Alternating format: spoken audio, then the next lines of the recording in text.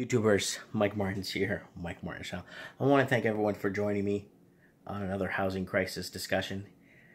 I'm really liking it how it's going to be the race of the media. It's going to be the race to who's going to break the story of the housing crash first.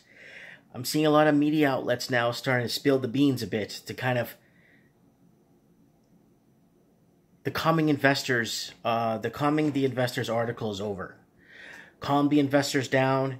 It's going to be okay. It's just the ripple is over. Those articles are done now. It's looking like it's going into full throttle and actually discussing what is happening in the housing market. I didn't buy in 10 years ago because it was overpriced.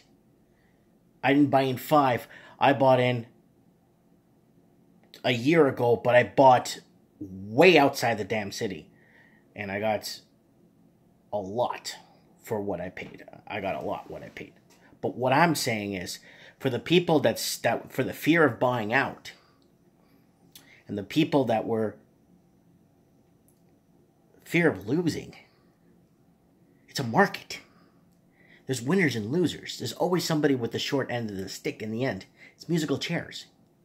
I learned this when I bought my first stocks. When I think it was 19, I opened my first direct investing account. And I bought my first stocks, and I started to learn and understand how the equity markets work, how the gold and bond markets work, understanding futures markets and currencies and exchanges and stuff. I didn't learn any of this stuff in school. Now it's going to be the article wars. You're going to start seeing, first, in the month of March, up until Q1, it's article wars. Who's going to be the first to start breaking the news that it's happened, the hammer has fallen, it's game over? Who's going to be the first?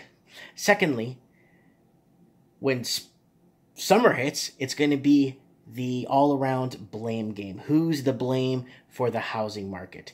And I did Trends in the Housing Market on Wednesday, and I was talking to you guys about it, saying I dedicated that show to who's the blame for the housing crisis. Is it our politicians? Is it investors? Is it speculators? Is it the Canadian, what do you call them? The baby boomers buying 5-6 properties with the equity in their existing home?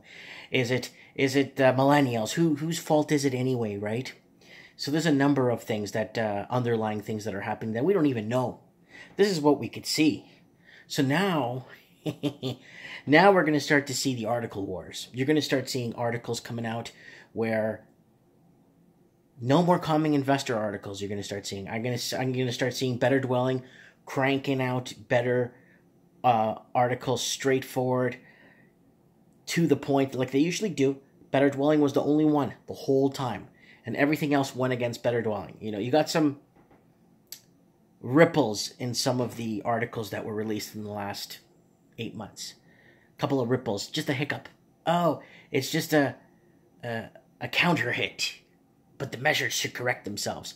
But right now, if you're living in Canada and you're alive, it's a great time to be alive to see what's going to happen, because this housing bubble is the biggest in the history of bubbles because of how it's so overly inflated. Homes in Miami went from 90,000 to 230, 300,000. They didn't go from 90,000 to $2 million.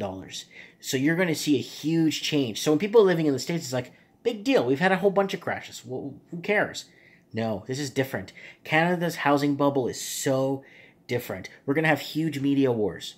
You're going to see YouTube channels like mine get shut down. You're going to start seeing a lot of people upset about what's happened. A lot of people are going to be stating, we didn't know this was going to happen. I didn't know. No one told me that this was going to happen. I thought it was going to keep going up. You're going to see a ton of lawsuits going around because of what people were told when they bought, and it's a great time to buy, and blah, blah, blah. I've been telling you guys since day one. 6 years now I've been making these housing videos. Not to buy into this market if you're long-term. If you're just going to buy and flip and Mickey Mouse and tax evade and stuff like that, and try to Mickey Mouse things. And Canada, it's tough. In the U.S., it's easier to buy and flip homes. They even make TV shows about it. Canada's a lot tougher, you know. But from me to you guys, I think it's going to be the blame game. Q1's going to come out second week of April. We're going to get the numbers out.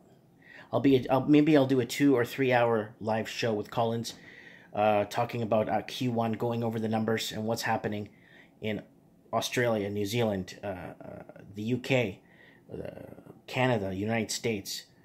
We could start seeing what's going to evolve from these Q1 numbers, provided they're upfront and true, but provided they're not fabricated, which anything nowadays could be fabricated. Everything could be fabricated to adjust to the agenda. You're still going to see a couple of news outlets out there that are going to be saying, don't worry, this is just something that you could, we could ride this out. It's okay. Calm investors, don't worry. But there's a couple of news outlets right now that are not calming investors anymore, and they said, you know what? I'm done. We need to tell people what's going on. So that's kind of good in a way it's coming out. I can't wait till Q1 is up, and then we're going to see a lot of news wars. And then it's the great Canadian housing blame game this summer. Whose fault is it anyway? Anyways, guys, Mike Martin's here. Saturday night. Let me know what you guys think. Comment below. Thanks for watching.